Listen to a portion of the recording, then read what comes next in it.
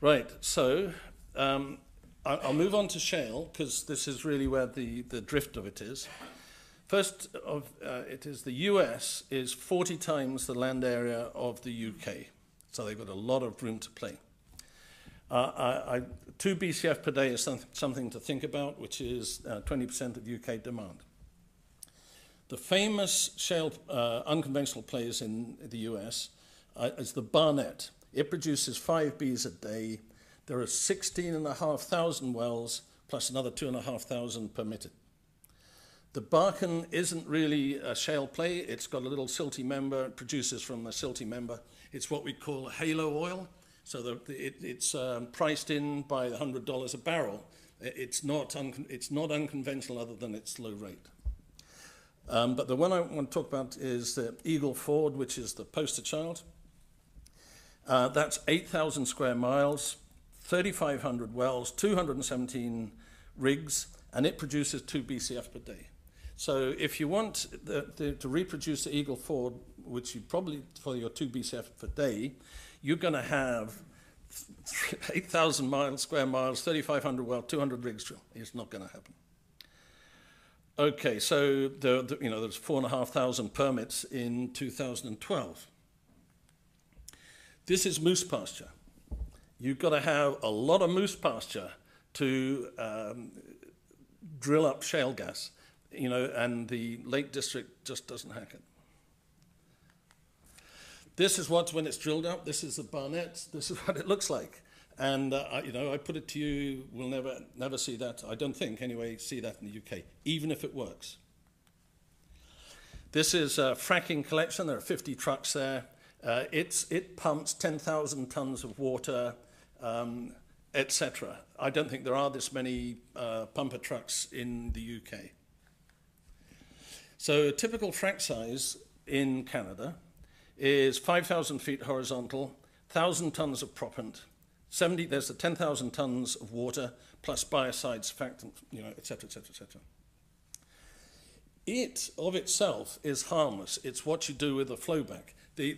Alberta's the most fracked place on earth, maybe close to Texas, I don't know, and they're just fine, thank you. So all this fracking goes on at sub, 10,000 feet, and the aquifers are up at a few hundred. They don't talk to each other. George Mitchell took 18 years to make the Barnett work, so the chances of it working here instantly are low. Okay, I'm going to get a little bit more technical. The unconventional basically exploits the source rock rather than conventional trap, source seal, etc. Talked about halo oil. I think the thing that really makes it work in the US is that the landowner gets the royalty. So we used to drill a lot of wells in the US. They'd say, come along in, knock the top off, make a nice flat pad here so we can put a house on later. And if you find something, we get the royalty. So the landowners would welcome people in. Here, it's not. They're talking about where to divvy up the spoils before they've started drilling. Okay. So another important point is shale is a size classification, not a mineralogical classification. You need very low V clay, and I'll come on to that in a minute. Tmax appears to be a critical thing. Overpressure is very, very good, and obviously thick is good. The basic thing is to frack something, it's got to be brittle, and to be brittle, it has low V clay. So it's got to, which is measured quite easily by Poisson's ratio. So you go from glass at 0.5 to mud at 0.2 or something. Okay. Just another picture of the Barnett. And then I can contrast all that with quadrilla. Here, they're getting into all sorts of trouble trying to permit one well, where the other people are doing 5,000 a month. So this is just for interest. That people are going to protest, they'll fight. The political will is not there for the sort of density of drilling that's required for shale gas. Now, some technical points. I hope people can see that. But these are the important things. TOC, porosity, sort of, water saturations, unacceptable. Permeability, we're talking hundreds of nanodarcy. And as I will put up later, the average gas molecule over 10 years travels 1 meter. Okay. The hardness, Poisson's ratio is the important thing. You need a low Poisson's ratio so it fractures, doesn't deform like mud. And it's becoming increasingly, so the water gradient's 0.443, something like that. These things are overpressured. And so you can in your mind, the source rock burps out hydrocarbons. Normally it's a pressure and it'll migrate. In the shales, it doesn't migrate, it stays there. So if you have a prolific source shale rock, shale, it'll be overpressured. Fractures play into it, which I won't bother with now, and obviously thick is good. So this just makes the point about the mineralogy. All those good places, Eagle Ford, Horn River, etc., are very low clay, and it doesn't really matter whether they're silicates or carbonates, as long as they have very low clay. This also for your later perusal. This is a horizontal well with 10 frac points. So this is done, we use a company called Packers Plus. It's got a tapered string, and you put balls down, and it fracks each bit in turn, with, as I've said, maybe 1,000 barrels of water per frac. The point about these unconventional wells, they decline very, very fast. So you can see it goes from 250 barrels a day to 50 within a year. This is from a company I'm involved with. This is Montney. The last one was liquids. This goes from 3.5 million cubic feet per day to under 1 million in 2 years. So they decline very, very fast, and they're unpredictable. So this is a picture of the initial production 4-month average IP drilled by Shell in Western Canada. Nothing. There was no learning here whatsoever. It's all random. It's a crapshoot.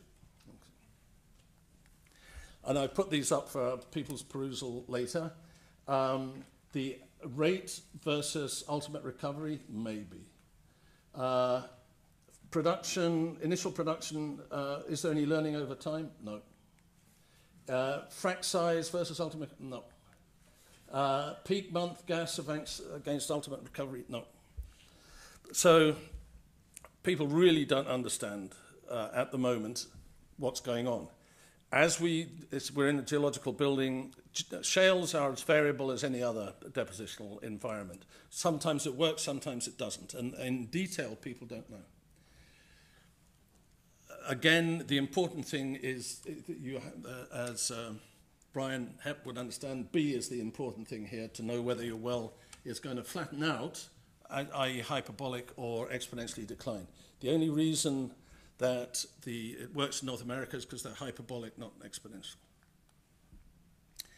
This is what I was saying. Gas molecule movement in shale is on the order of 10 feet in the lifetime of a well, etc., etc., etc. A meter per year, etc. Right, let's just check them.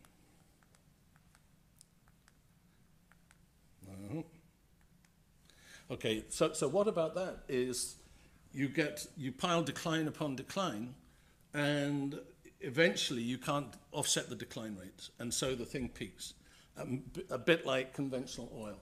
So the projections of US domestic production going forever, it's just rubbish in my mind, because it's composed of these high decline wells. And here, this is the EIA's projection. They've got deep water Gulf of Mexico, as I say, in my mind, maybe. Anyway, the lower 48 onshore tight oil is C5, and people don't use C5, don't consume C5. That makes the same point. So what happens? For companies doing unconventional, the debt piles up, the proved reserves go up, so they make a shed load of money, but the actual shareholders' equity dives through the floor. I find this is, for me, very, very powerful. This is energy return on energy invested.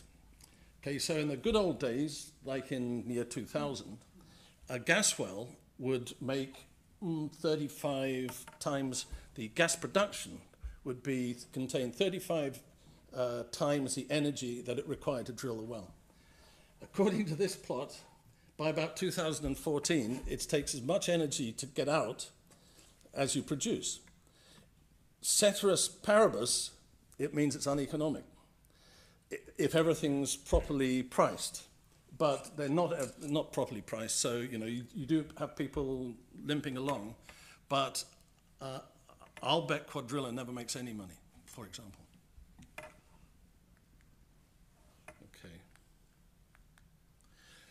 Okay. This is a slide showing how many wells you need to know what you've got if you're drilling up a new shale, for example, the Boland Shale. You need to drill at least 20 to 25 wells and test before you get any feel for the play at all. So the chance of doing that with one well is nil. And in conventional plays, you can do that. 1, 2, 3, okay, let's go. You can't do that with Shale. So that's what I intended to say. So